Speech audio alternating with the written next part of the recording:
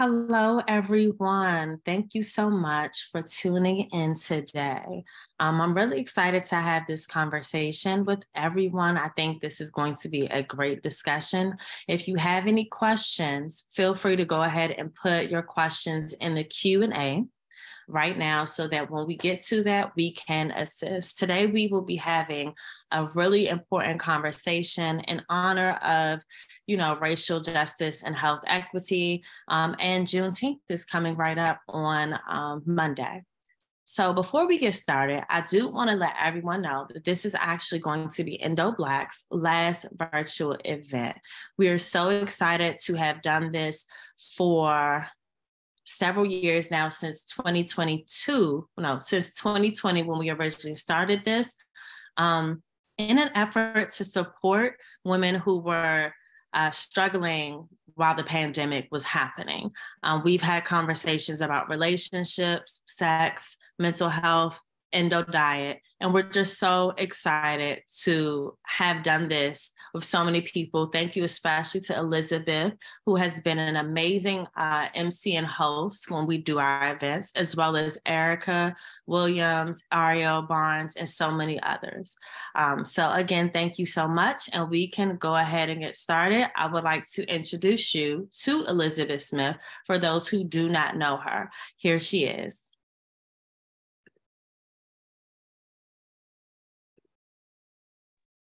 Hey, Liz.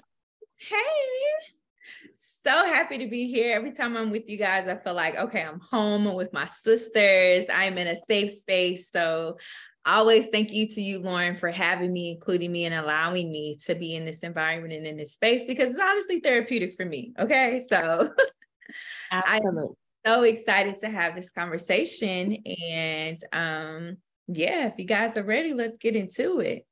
Alrighty, I'm turning my screen off.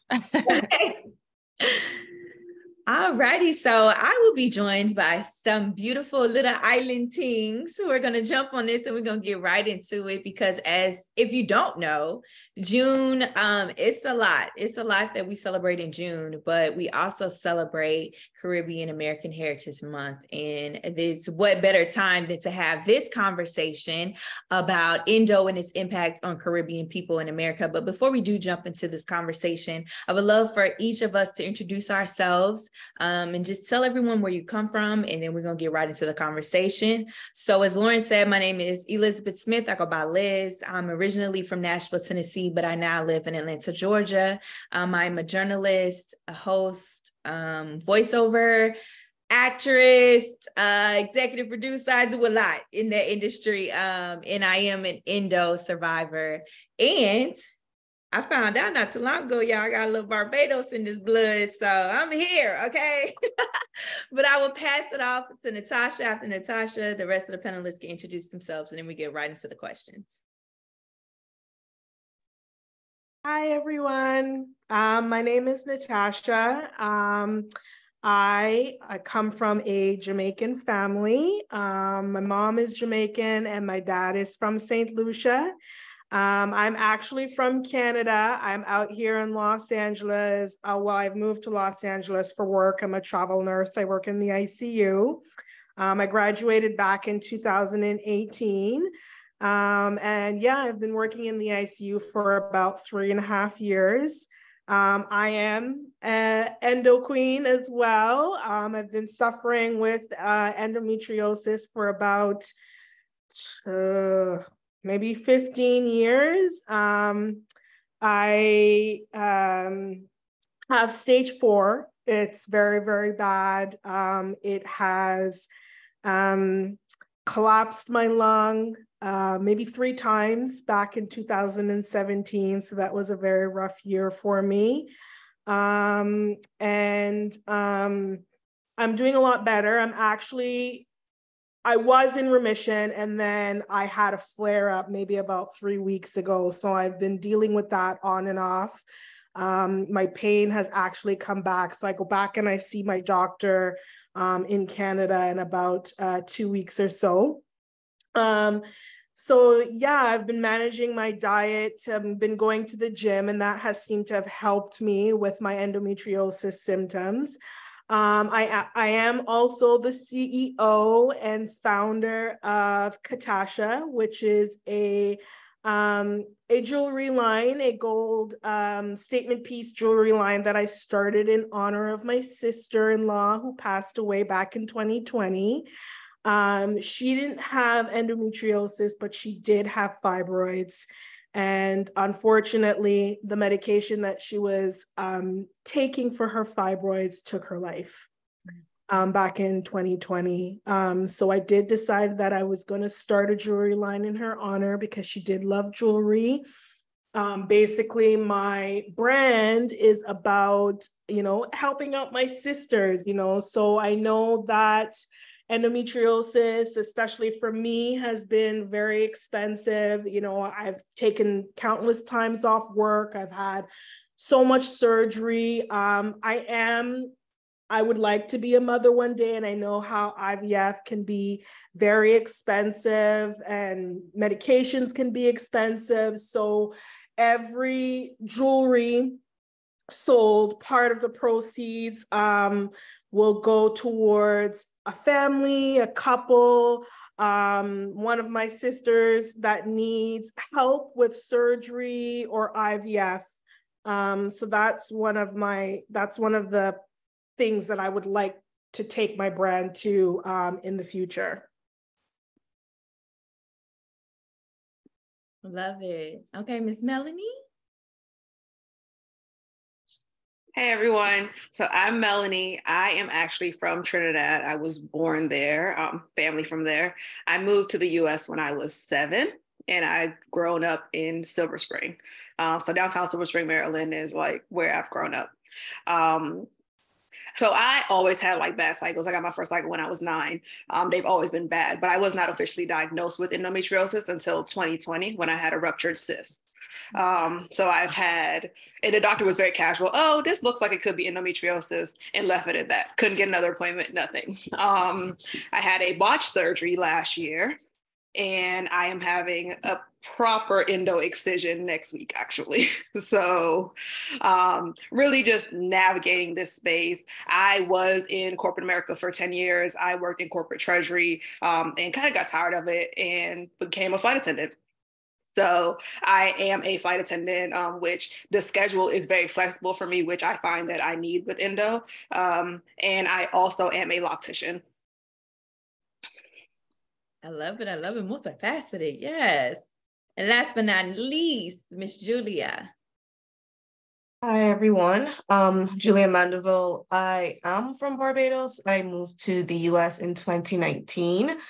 So still very, very new to navigating healthcare and all of the systems in this country. I moved to Virginia. So I am actually in the DMV. I was originally in Fairfax and I'm in Woodbridge. So pretty close to Silver Spring.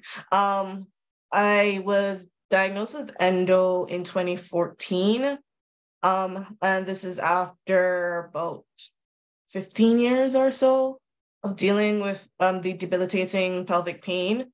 At that time, I also was in the process of getting my master's in public health, and I was going to go into communicable disease control because my background is microbiology with biology.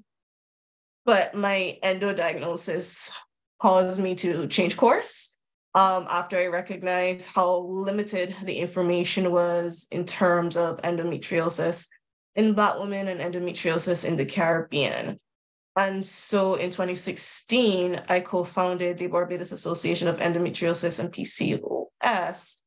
And yeah, that's been a whole chunk of the work that I've been doing since. We have several arms: research, advocacy, support, education. And so even though I've moved to the US, I still help as much as I could with the technical aspect. I currently am pursuing my PhD in public health at the George Mason University, and I am focusing a lot of my research on women's health, specifically Black women's health. and currently have several ongoing projects trying to understand endometriosis in Black populations. So yeah, so that's me. I love it. So as you can see, we have so many different backgrounds of women who experience this disease that has brought us all together. And, you know, as being American and having this disease and having to deal with it for so many years, I believe my cycle probably started like around 10, and my symptoms started literally at 10, but I honestly didn't get diagnosed until about 26. So it took a lot of years. It took a lot of time and patience and advocating. My first surgery was botched, where they removed my left ovary and my left fallopian tube, unfortunately. And after that, that's when I was able to get the help that I really needed to deal with this disease. But for you all, and coming up in my family, we didn't understand what this was. We didn't know what it was. No one had any idea of what this was. Okay. We were all confused and we just wanted relief and help. For you all, how is women's health viewed in particular to your family and your culture? And how did you receive the help and support from your family when bringing this to their attention that you suffer from this disease that a lot of us have no knowledge and idea about? And anyone can answer. Just go at it. I can start. So for me, health has been always a paramount area within my family.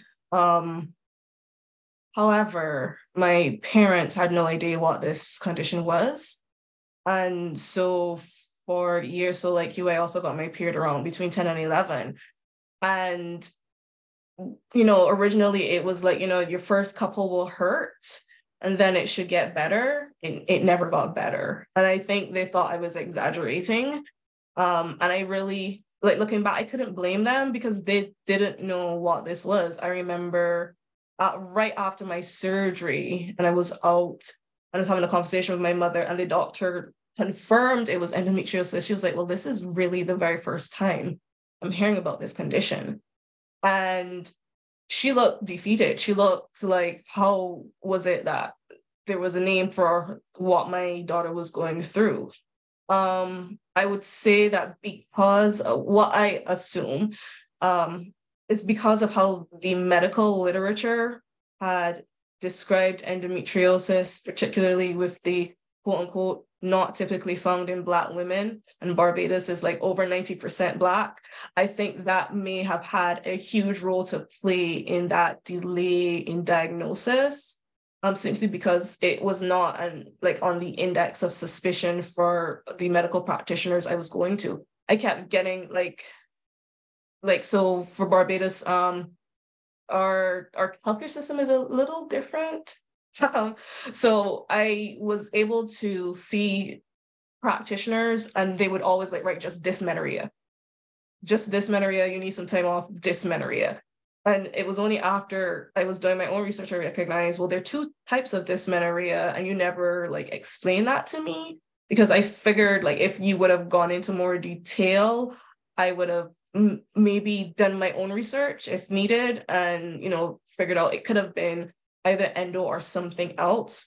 But because of just that lack of awareness at that point in time, I think that's definitely what contributed to the delay in diagnosis. But it wasn't a case of my parents not caring about health. It's just they thought it was normal.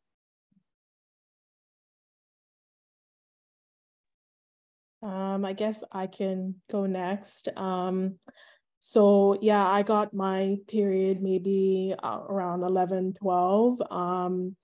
And it was when I started getting a lot of pain, my mom and my dad didn't really recognize, that this wasn't normal. They thought it was the norm for them, especially, speaking with my mom and stuff and going through the pains for 4 or 5 days. She would just tell me, to take some Advil or some Tylenol, or coming from a Jamaican family, they're big on tea, drink some tea, which didn't really help. Actually, well, when I was in I would go back and forth to Jamaica very, very often, especially around Christmas time. We would go when I was much younger. And there was a couple of times where, I did get my period when I was down there. And my grandfather, he gave me something called a bush tea called dog blood. And it took my pain away right away. But it was only temporary, like even after a couple of hours or so, I would have had to have drinking that tea again. But, my family or my culture is big on tea. They think that is the cure for anything. You vomit, you have a headache, go drink some tea.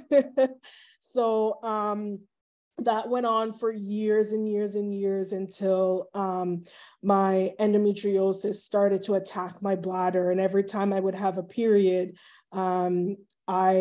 I would go to the bathroom to urinate and I would be in excruciating pain. One day I had such a big flare that they had to take me to the hospital to get my pain under control. And at that time,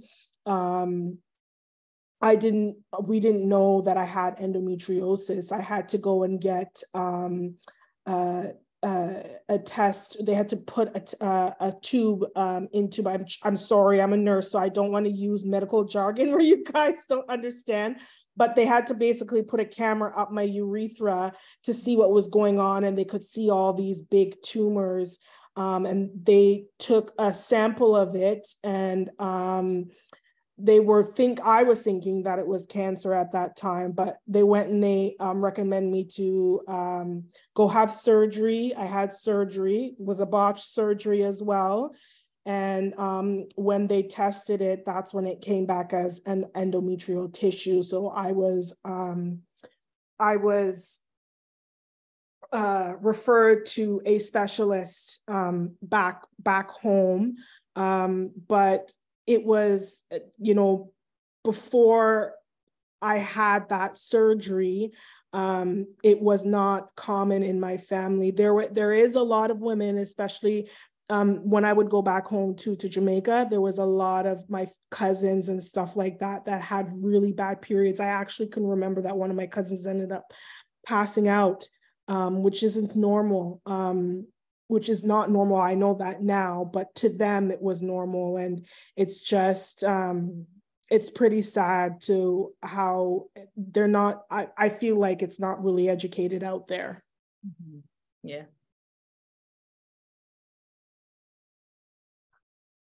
So for me, I got my first period at 9. And I remember like it was yesterday, like my aunt had to come pick me up. Like pain was so bad, y'all. I used to crawl under the dining room table and just ball up whenever I would get it.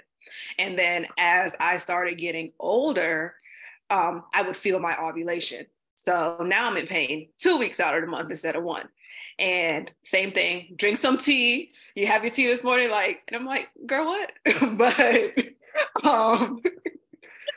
I think for my family, they just really didn't understand. They just thought that I was just having bad period after bad period. It wasn't until I had that ruptured cyst that things for my health kind of just took a turn for the worse. And now it was constant pain and just constant agony. And everything is trying to figure out what's going on. And my mom is very holistic. So she's like, you need to do this herbal cleanse and it'll heal your body. And I'm like, okay. But I think that now, so 2 months ago, I had such a bad flare, I couldn't even get out the bed. My mom came over and she was like, I'm calling 911. And I was like, they're not going to do anything. Don't waste my time or my money. Right. But she called anyways. And so said, so done. Nothing happened. But that was where she truly saw how agonizing the pain was for me. And where she was just like, okay, something is wrong with you.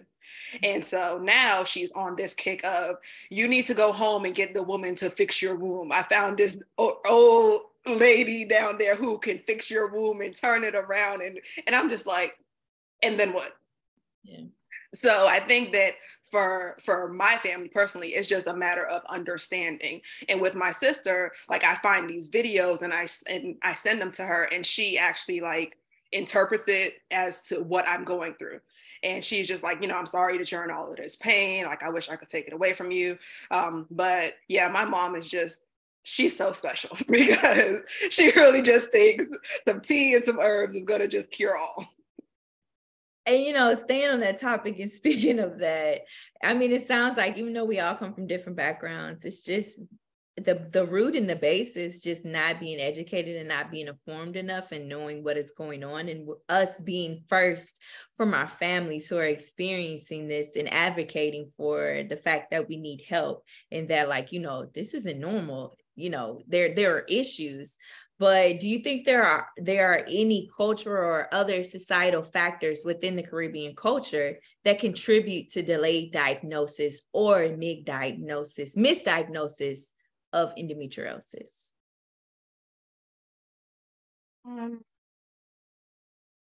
So I think, again, in terms of the medical system, just how endometriosis was characterized, but additionally, endometriosis, there seems to be some association with endometriosis and fibroids that is still being investigated. Because there's a high proportion of people that have fibroids that also have endometriosis, and because fibroids is so prevalent in the Black population, I think more often than not, if there's that pain associated with menstruation, more often than not, people would think it might be uterine fibroids before they think it's endometriosis, both potentially maybe within the clinical setting as well as home.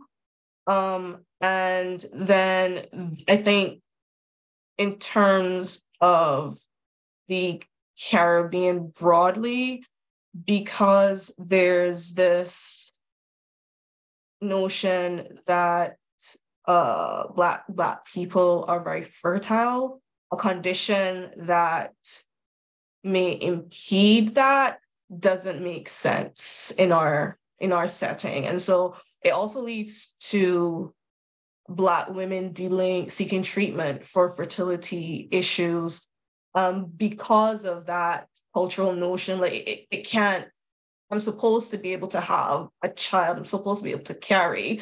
So we just need to figure this out like on our own. So I think in terms of like Caribbean culture, I think the fertility myth is one thing that probably also contributes to that delay in diagnosis, as well as high prevalence of fibroids and then pain being attributed to that as opposed to endometriosis. Right. Totally can see that. I also think that the healthcare system, I haven't visited St. Lucia yet, but like I said, I've been to Jamaica plenty of times since I've been young. And even though I wasn't admitted to any of the hospitals out there in Jamaica, I've had plenty of family members that have, and a lot of them are afraid to go to the doctor, especially the women. Mm-hmm. My grandfather, he didn't like going to the hospital. My grandmother didn't like going to the hospital, especially if you came from like a poor class family. The hospitals weren't in the greatest condition. So I feel like a lot of the times, if there was a younger female that was having a flare or in a lot of pain, it's just something that they would deal with, even though that is not normal. But I do think that the healthcare system, the poor healthcare system, has a lot to do with it as well. Definitely understandable. And, staying on the topic of healthcare, how do you think healthcare professionals and organizations can better support Caribbean individuals with endometriosis, including raising awareness, improving diagnosis, and providing culturally sensitive care? Like, what does that look like?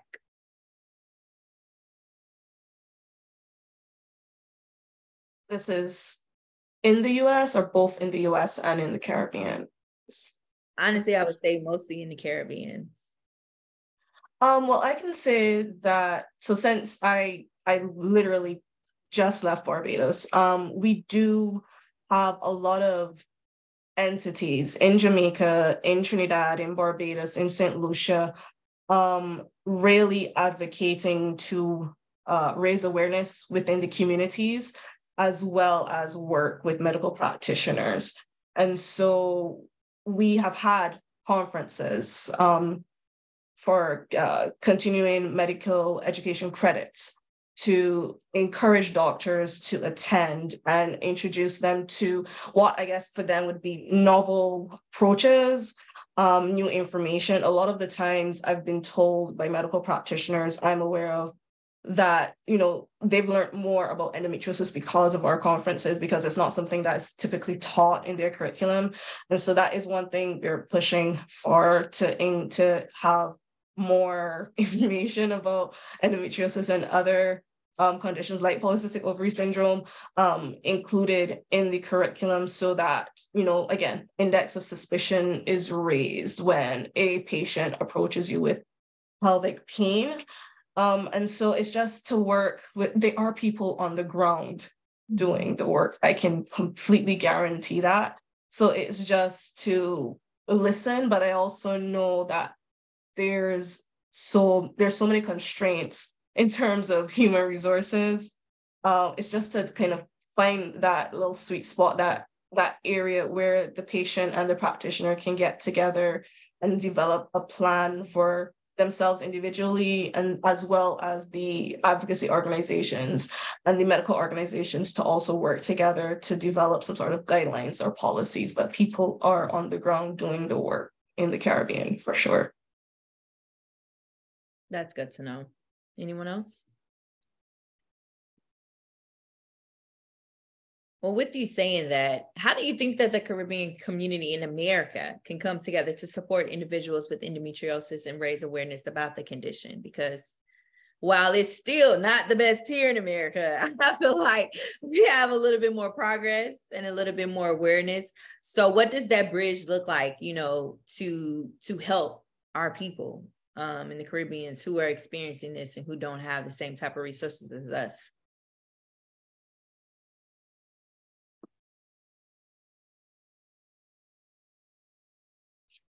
I say it's things like this, right? Like organizations like Endo Black bringing people together, holding webinars, holding conferences to educate us all more on the conditions. As things are growing, things are learning, we're learning and evolving, but just really banding together as a sisterhood and reaching out and seeking understanding and joining organizations or trying to go to different events where you can learn more and really understand more, so that you're able to better advocate for yourself or your sister. Very true. So because I'm pretty sure right now, and Julia, did you want to say anything before? I was just gonna, I guess, piggyback off of what Melanie was saying in terms of working with people in the Caribbean, from the Caribbean in the US, and also just remembering, and I don't think I answered that part in your previous question, the cultural competency part, because there is a space for these holistic approaches, even if it's a case of it just being a source of comfort. And it's not going to do any harm. Like the teas, the teas might not necessarily, they're not going to get rid of the endometriosis, and they're not going to completely remove the pain, but it is a source of comfort. And for some people, particularly like our parents and our grandparents, that is their way of showing support, because they might, again, they're not necessarily going to understand the medical jargon. They definitely don't understand what's happening in our body, but just recognizing that cultural component is so critical for that social support.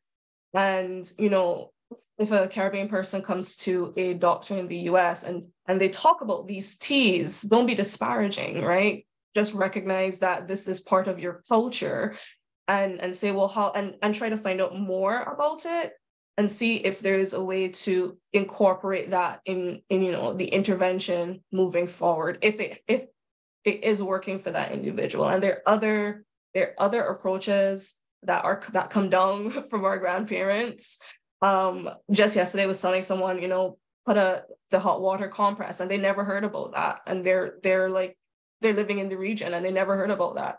And so just making sure that we're sensitive to other approaches that might not necessarily be quote unquote clinical or medical, but can also be a source of comfort. That's good. That's a good one. Yeah. Now, at this point in time, I'm pretty sure there are some young ladies, and whether it's Trinidad, Jamaica, Barbados, St. Lucia, who are experiencing everything that we've already been through and everything that we currently go through.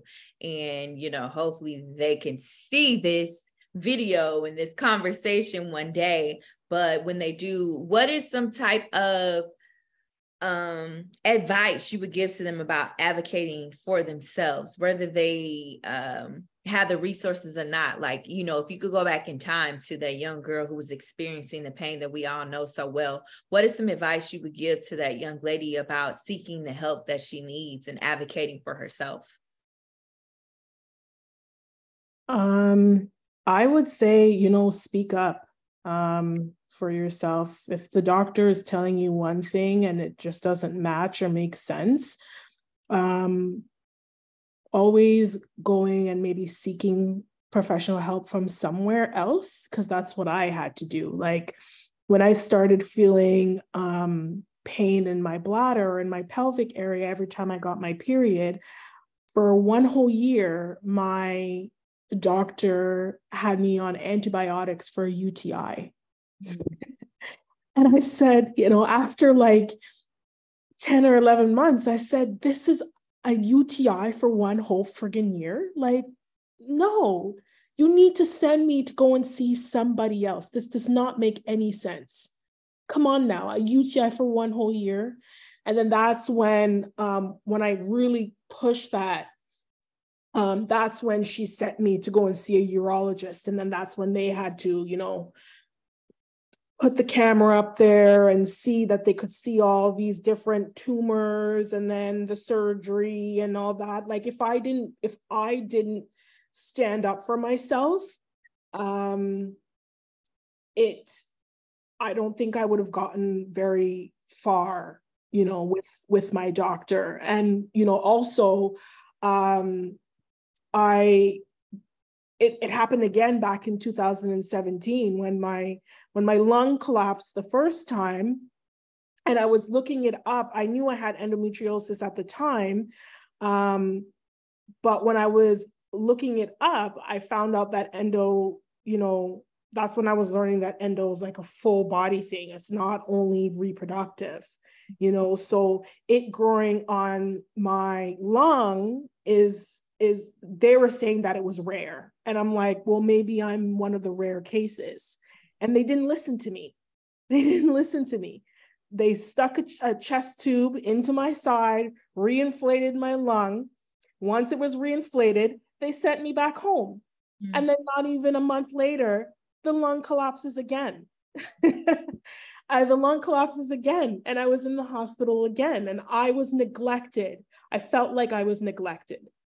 I felt like they didn't listen to me. And I had to, the second time I went back, the thoracic doctor that I saw, I told him, I don't want you to be part of my care. You need to send me somebody else. And the second thoracic doctor that came in and saw me took me seriously. He took me seriously, and I went and I had surgery. And then that's when they found like 5 centimeters of endometrial tissue growing on my diaphragm. Yeah. So I feel like, not only for like, the Caribbean culture, especially because we're women of color, which is an issue with the doctors taking us seriously, I feel like you really need to speak up for yourself. Like if you're not getting the answers from one doctor, next, okay, bye. I'm going to go see somebody else, So, I mean, that's some advice that I could give as well, Right. Agree. I would say a couple of things. First, once you notice like your pain is bad or things are starting to be abnormal for you, keep a journal.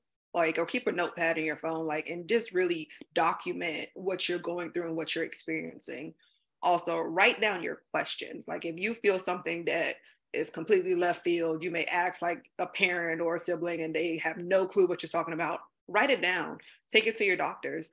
If you're seeing a doctor and you're not getting the answers that you need, or you feel like you're not being heard, find another one and another one. Like, you have to do the research to find the doctors who are going to truly listen and work with you for your care. At the end of the day, it's your body, and you know when something is wrong, and advocating for yourself is a very big part of it in all cultures, especially as Black women, right?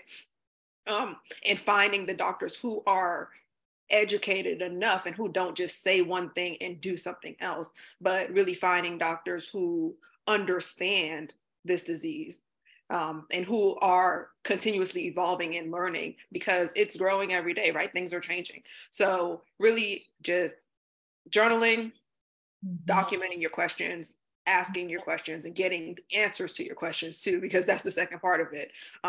And finding other doctors if you're not comfortable, or if you don't feel like you're getting the care that you need. Yeah. Julia, did you want to add anything to that?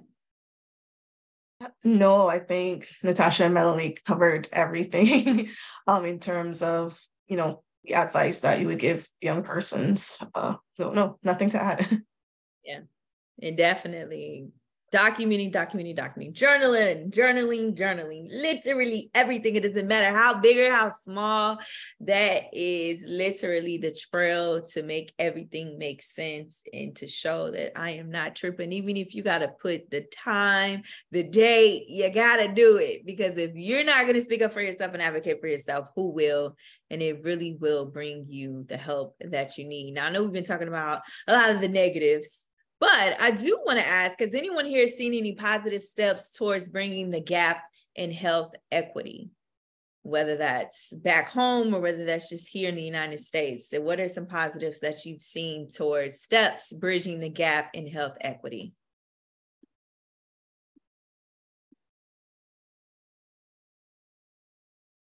I feel like that's a loaded question, but I will say that, okay, so I guess I can start from home. In Barbados specifically, I don't want to speak to the other Caribbean countries because I know the context is different. But there are efforts to, again, raise awareness throughout the society. I think because there are different levels to this, it's not as apparent outside of like the policy level. I do know that more patients, female patients, are feeling more equipped to have dialogue with their doctors, as opposed to it being a monologue where the doctor's just giving them the information. They're doing everything that Melanie and Natasha mentioned on the individual level, making notes, having another advocate there for them, and really pushing for that recognition of equal ownership in that process in terms of their healthcare. In terms of the US, I can say that we currently have, in my capacity as a PhD student, currently have several projects ongoing, 2 of which are in association with Endo Black, and really trying to understand those barriers and facilitators to healthcare for Black women with endometriosis. And hopefully that the information that comes from those studies can be integrated into policies and recommendations, because there are a lot of processes moving forward, but my concern are the unique experiences of Black women with endometriosis being considered when you are moving processes forward in terms of endometriosis care and diagnosis. And so that is what we are doing back home as well as here in the US. It's difficult because sometimes a lot of the changes can be very surface level. So I prefer to speak more to things that are very policy oriented, because hopefully with the policy you get that real substantive change. But that's just my opinion. Gotcha. Anyone else?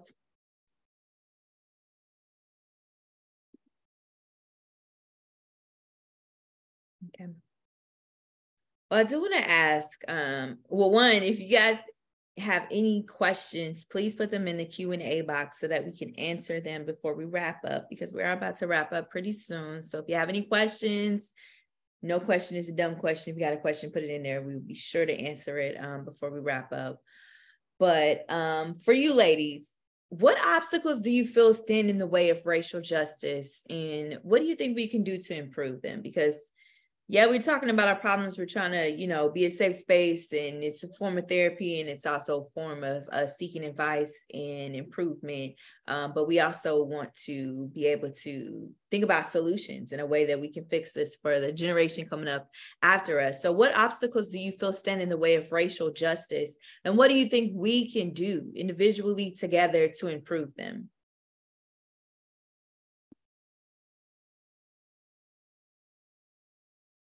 This is a hard question. we gotta do it, ladies, because I do not want my daughter to be going through this mess. I don't know. Maybe I don't know. I what we're doing now, I think what Lauren is doing is absolutely amazing. She was actually one of the Endo Black was one of the first groups that I was even aware of, because there's actually none out there that I could even think of, no other support group that, caters to Black women out there. So I was absolutely happy. I was very, very happy when I found this group, because I felt so alone, and I feel like, I don't know, I just feel like education is key, bringing awareness, having these social groups, hopefully will help fill this gap that's happening, because I don't want to see my daughters go through this. I actually don't want what happened to my sister to happen to anybody else, because her situation was very unfortunate. And I feel like she was neglected as well. Her doctors neglected her as a Black woman, which could have been prevented. She could have been here. She could have been here with her 2 kids. She could have been here with her grandchildren, and she's not, so. Yeah, education for sure. Anyone else?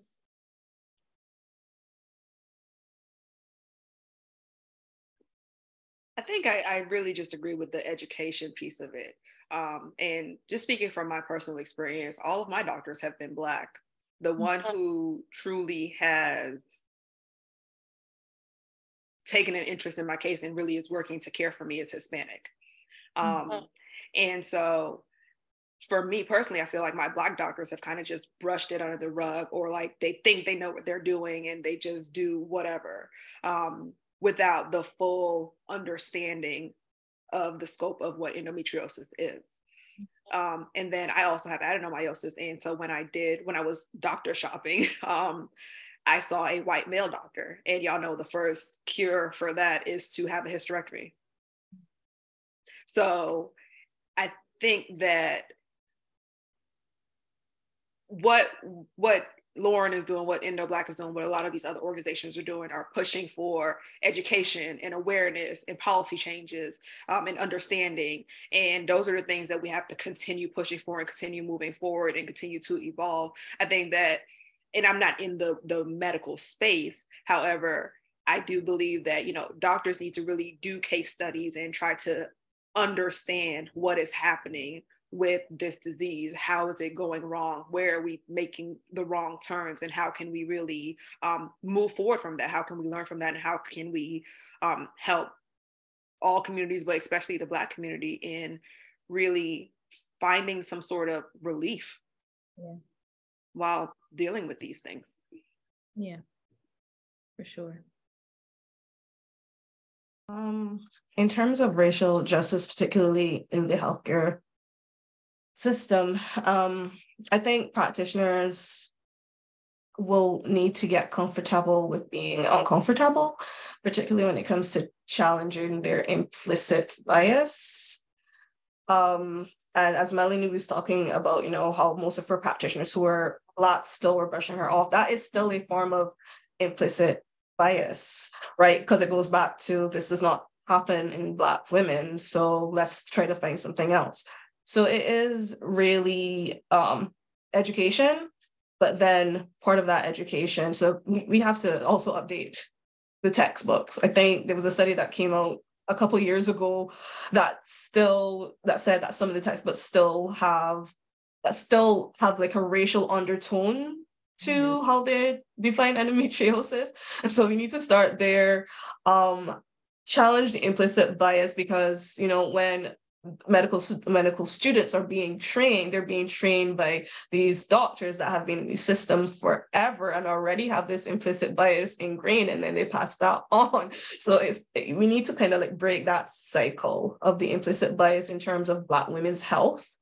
And so I think that will go hand in hand with the education, because again, people can be the most educated in terms of technical stuff. That implicit bias, that internalized, whatever you want to call it, is still very strong and still very powerful, and can also cause people to make decisions that might not necessarily have been made if, the person did not have that implicit bias, or at least recognized it and really try to steps in place to ensure that the implicit bias was not part of the their internal system in decision making. So that's what I will add there.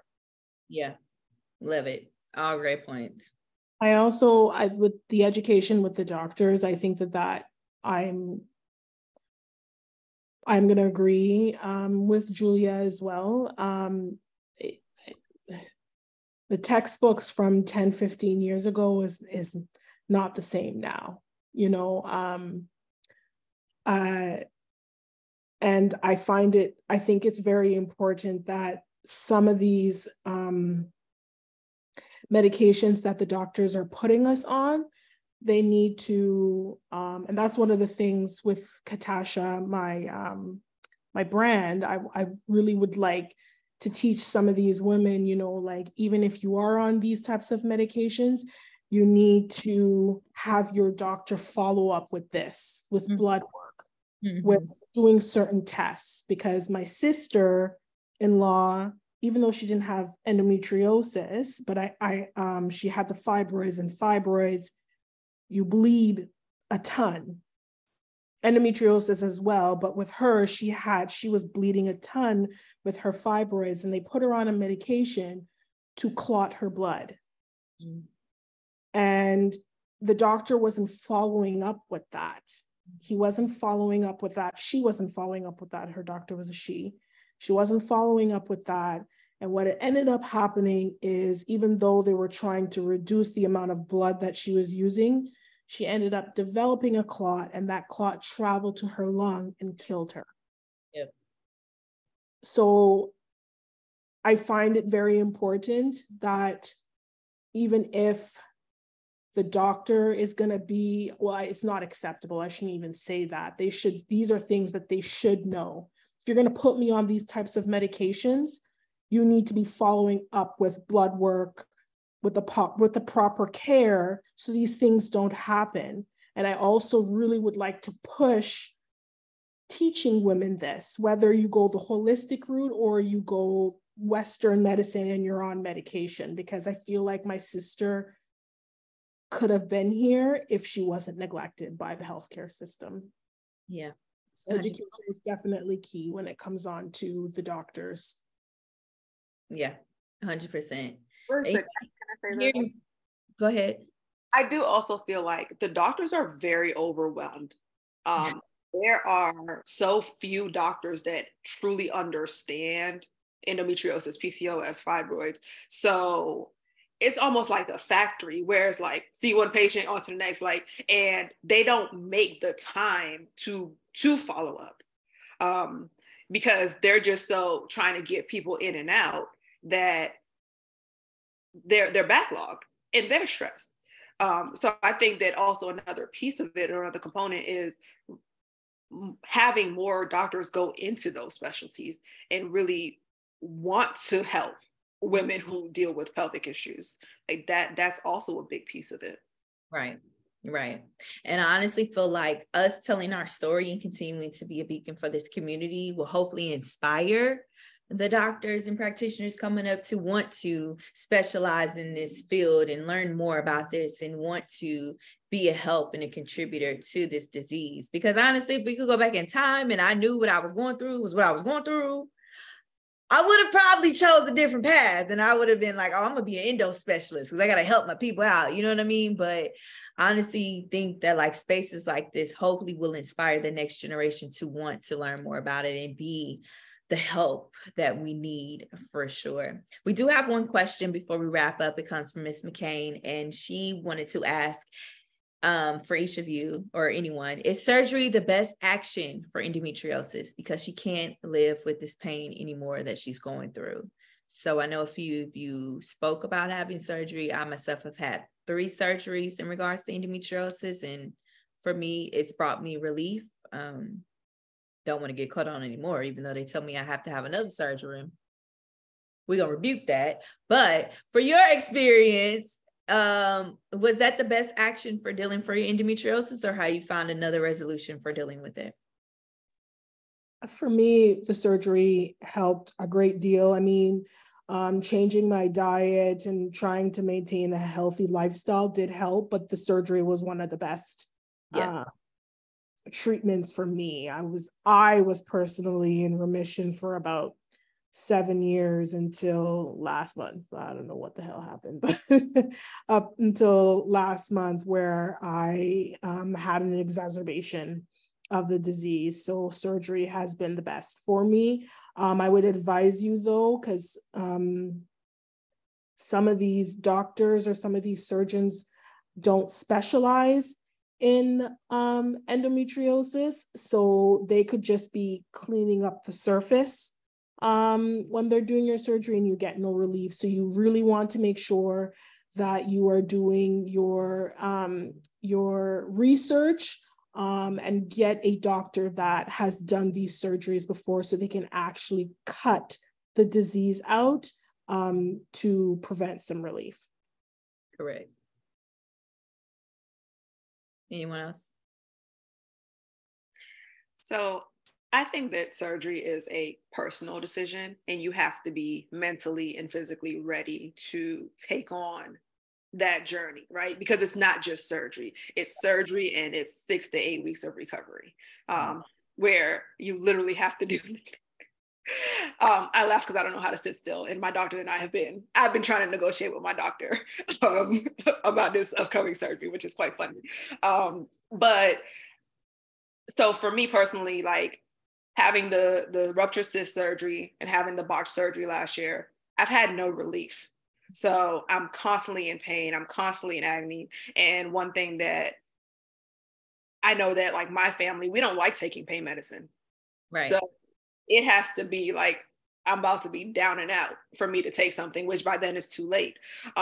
So I had to find a healthy balance with making the decision to move forward with this surgery. And really in speaking to my friends who have endo and speaking to some personal friends who are doctors and nurses, and really just understanding what is going on with my body, it helped me to see that surgery is the best next first step, but there are also other things to consider, right? Diet is important. I love working out. I want to get back to like that piece of me that has been missing. But it really is a personal decision.